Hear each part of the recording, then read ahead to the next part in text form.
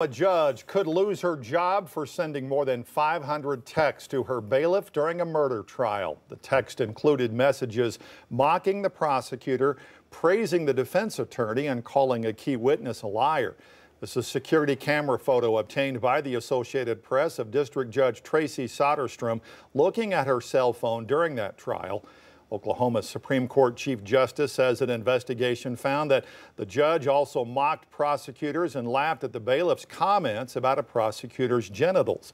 Soderstrom has been suspended with pay pending a hearing.